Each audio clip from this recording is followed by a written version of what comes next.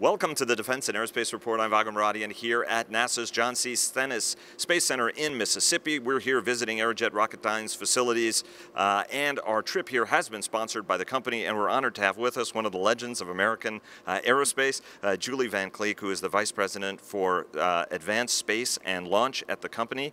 Julie, congratulations. You're now a Fellow of the American Institute for Aeronautics and Astronautics. What a great honor. Well, thank you very much. I appreciate that. We are standing in front of an iconic rocket engine that powered America's space shuttle fleet, the RS-25, about a 400,000 pound, if I recall. 400 to 500 pound thrust engine, terrifically powerful. 3 of them powered each one of the space shuttles. But now you guys are repurposing this, and I want to start off talking about the RS-25, what's next for the RS-25, to get into a discussion of sort of the kind of rocket engines and work you guys are doing as you try to build on the tremendous historic portfolio of propulsion, space propulsion you have as you go into the next generation. Okay, well, the RS-25 did power the space shuttle. There were 3 of them, and now we're repurposing it for the Space Launch System. Will be the new, we think, powerhouse launch vehicle for the United States, and we will be planning to launch that vehicle in the 2019 timeframe. And there'll be 4 of these on the back end of the SLS.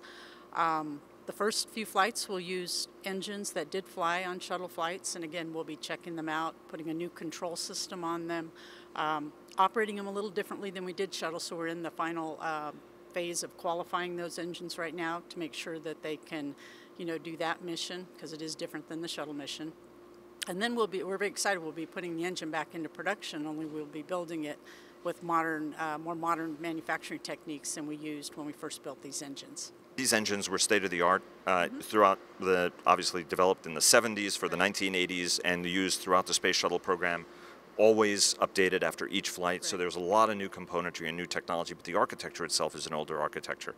As a rocket woman, how would you be redoing this? What are the things you're going to do differently to try to take cost out of it? Because today it's not so much about eking extra performance, rather taking cost out of the engines. Right. I mean, we want to maintain the high performance. It is the highest performing rocket engine, I think, probably on the planet right now. It's a pretty incredible engine. So now our challenge is to maintain the performance and the reliability of the engine, but bring down the cost, because now it's going to be used in an expendable variant.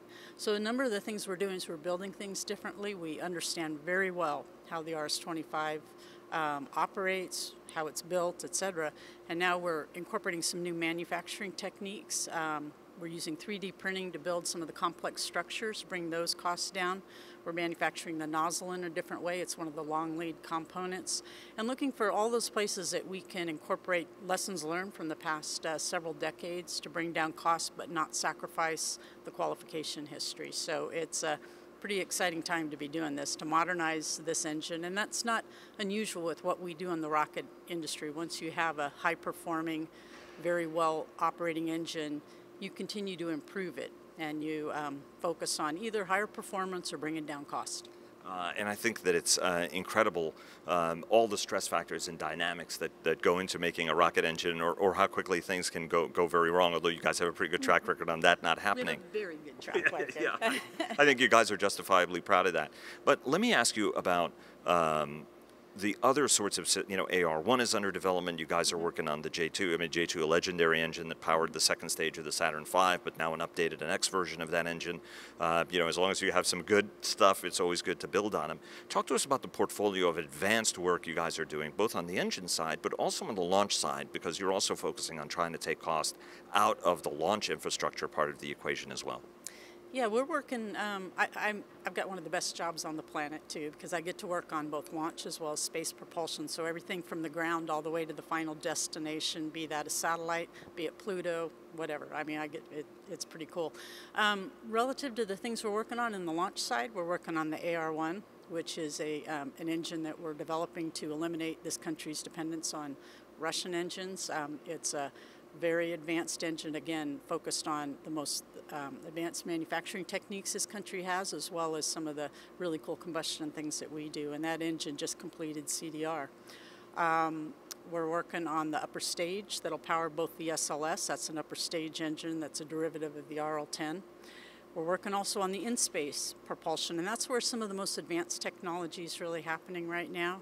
Electric propulsion, nuclear thermal propulsion, ion propulsion, and also the power systems that go with them. So it's a good time to be in the rocket business. Space throughout your career, we were talking about this last night a little bit about how, when you got started in 1981, if I recall correctly, that was a whole generation of Apollo. You still had Germans that you were working for from the original cadre of German scientists who helped form, or were a key part of the American core rocket program. And there have been all sorts of fads, and it's the end of space, and we're going to go to fiber, and now all of a sudden space is really hot and cool again. The dynamic in the environment is a very different one, and you guys are a heritage contractor with a lot of history behind you, but now there are new companies that are in it.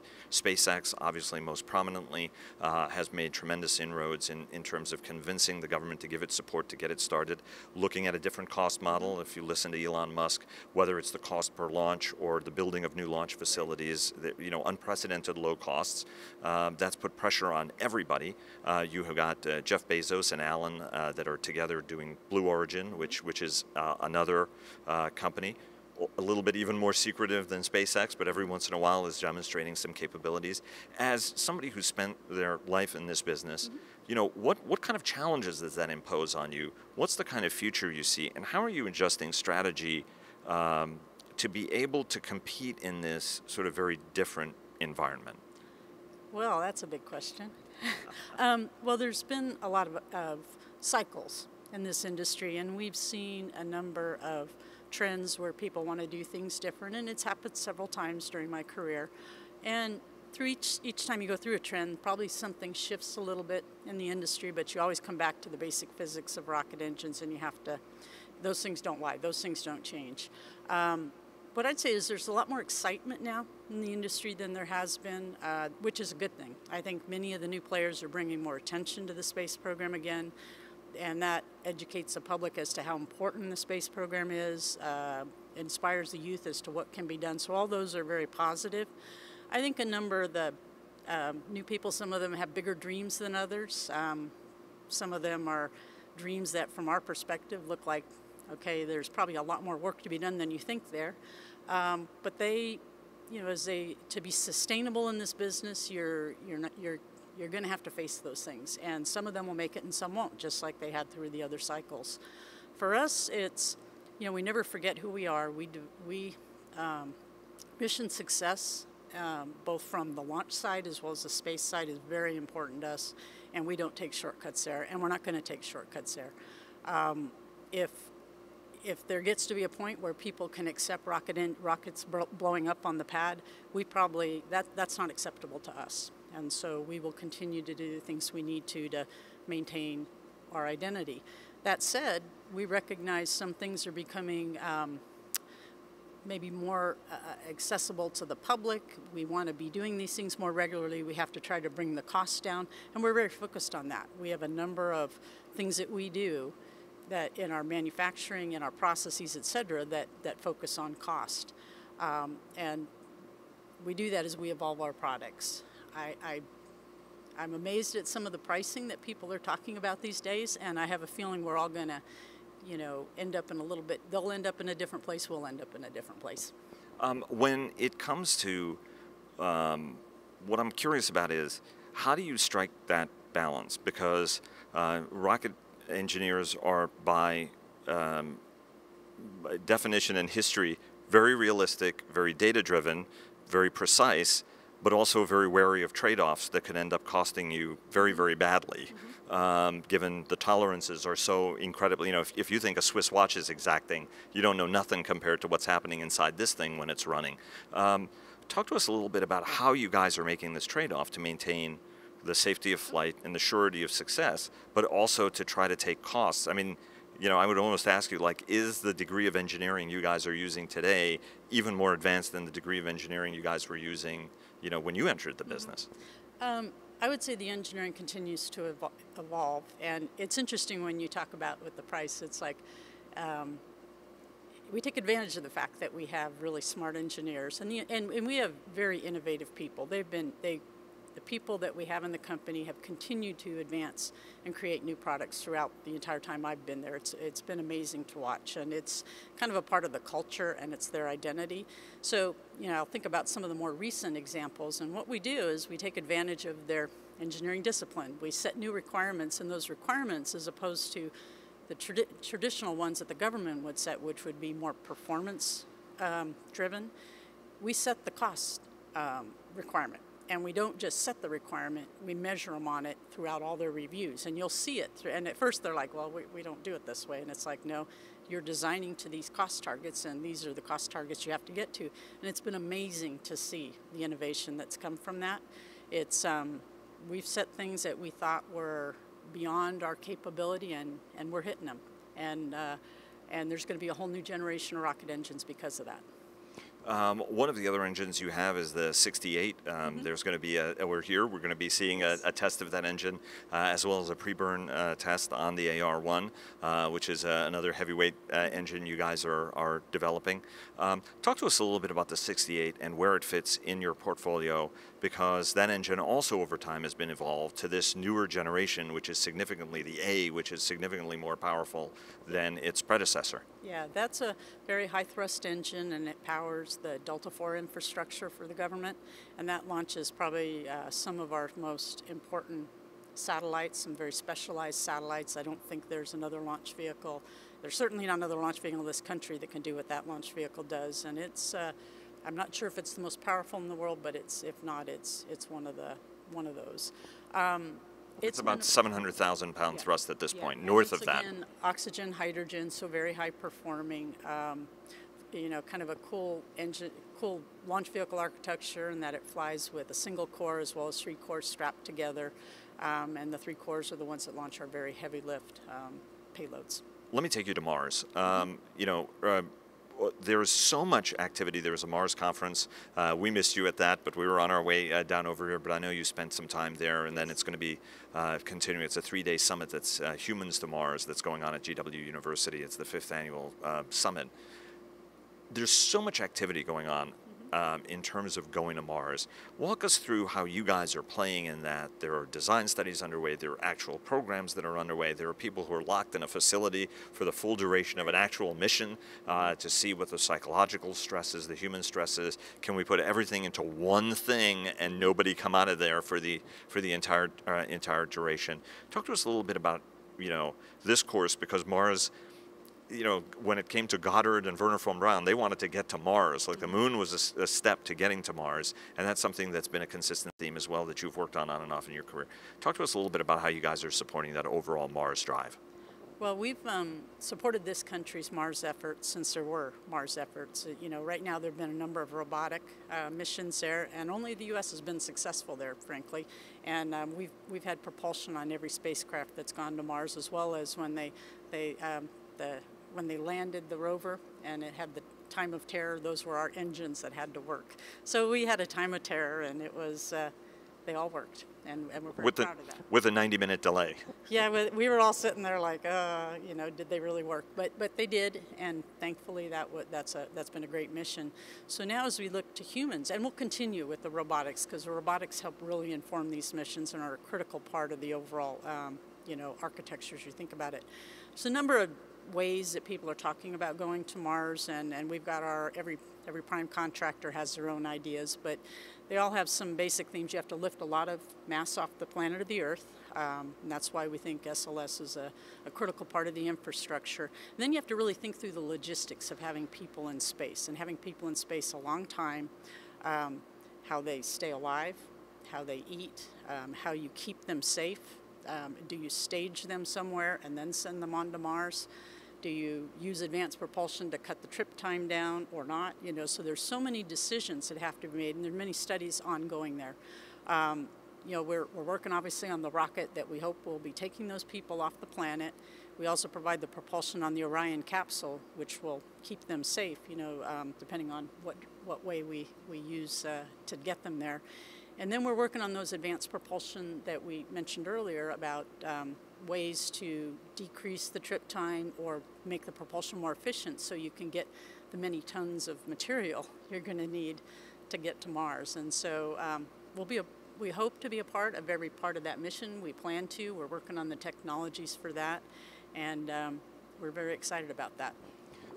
Neither nuclear nor ion engines are necessarily new. There was a lot of talk, and the original ideas date from the 1950s, and some design studies and some tests were also done. Anytime anybody hears the word nuclear, they tend to get a little bit worried. Talk to us a little bit about what ion propulsion, nuclear propulsion is all about, and what are some of the other attractive sources that you guys are experimenting with?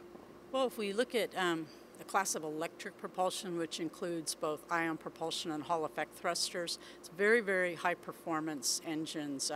They basically use xenon gas and ionize them, but they're, if you use miles per gallon as a figure of merit, they're like 10 times more efficient than typical chemical rockets. So, you know, when you try to move things around and you want to move a lot of things around, now you need a lot less propulsion to do it. Every bit of propulsion you use in space, you have to lift off the Earth at this point. So, you know, it has a real cascading effect in terms of both mass as well as cost. So we're working on, they have been around, but they haven't been around at the power levels we're talking about. We're now taking advantage of high power solar arrays, the ability to manage power in space, and therefore we're moving up the power levels of these engines, and we're in the process of testing these at power levels that they've never been, we've never qualified engines for. And so that'll be one piece of the architecture that we hope will play a major role, you know, especially as NASA looks at cargo in space. And they have a great utility. You think of them as barges. You're going to send all this material in a barge, and then you send the people a lot faster, because they don't, you know, you can take years probably with some of the supplies and things like that, but you don't want to take years with the people. The nuclear is more applicable to the people side of it, because you get high performance, not as high as electric, but you also get high thrust. And you need that to accelerate and cut the trip time down. And we think you can cut the trip time down, you know, 50%, possibly more, as compared to conventional chemical propulsion. We obviously are working chemical propulsion backups in case the nuclear can't be developed in time, or, you know, we choose not to develop that. And with nuclear, you know, it's an interesting power source. It's, yeah, there's a lot of people who will think, no, I don't want to use nuclear. But the real key there is really, can you test it safely on the ground and not have a problem here on the ground? And those are things we're working with NASA Marshall on right now. And what are some ways you guys can do that? Because, you know, almost everything else you can, but this is spewing radioactive isotopes out the back end of it. So how do you... It's got to be a closed loop system. You have to catch what you're, you know, when you fire the rocket engine, it has to be a closed loop system, and there are ways to do that. So we're working with a number of companies experienced in nuclear power on techniques for doing that. But when you're in space, that amount of radiation doesn't really matter much, does it? No, I don't think so. No, you have other things to worry about when you're there. And protecting astronauts, you know, is another key thing NASA's working on. It's not, you know, critical to what we do, you know, and that's not our core business, but it's also a very critical thing that NASA's working on. And let me ask you one last question. Why is it so important to go to the Red Planet as far as you're concerned, aside from being sort of a space geek sort of thing that we've always wanted to do? Why is it important for you, for the United States and humankind in general, to go to Mars? To advance mankind, to learn more about ourselves, to learn more about our planet, our universe. I mean, there used to be water on Mars. What happened to it? How does Mars relate to us? It's the, you know, there's a different answer for everybody, you know, for different people. Some people it's inspiring just to be exploring. Some people you can't help it to explore. Others it's for scientific value. Others it's this is what mankind is supposed to do. So I think it's a different answer depending on who you ask. Julie, thanks very much for the time, and we're looking forward to those rocket launches. So are we.